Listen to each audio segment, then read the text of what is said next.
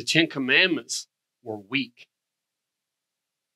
You'll hear preachers say, well, the 10 Commandments, this and that. And if we try to water those down, we weaken God. I want you to know God weakened God. You don't know what you're talking about.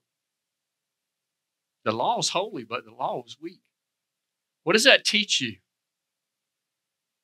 If the law represents the will of God, and in Romans 7, Paul wrote to us by the Holy Spirit that the law is holy. Yet Romans 8, right after that, the same man writes, but the law was made weak in that men were made of, we had fallen, our flesh made us weak.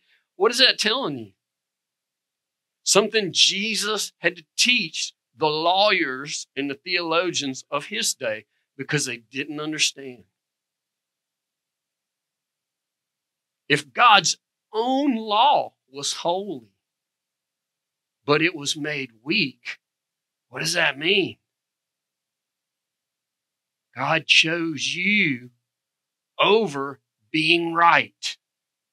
Hello? How much does he love you?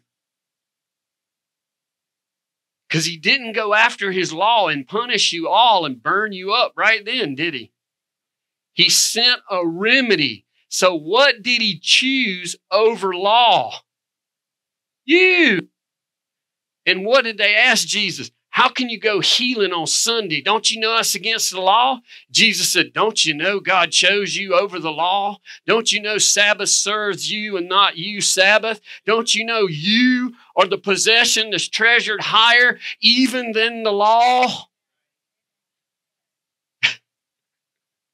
Right? Absolutely makes sense, doesn't it? You know it to be true if you filled with the Holy Spirit because he just testified to you that that's true. Hey, amen.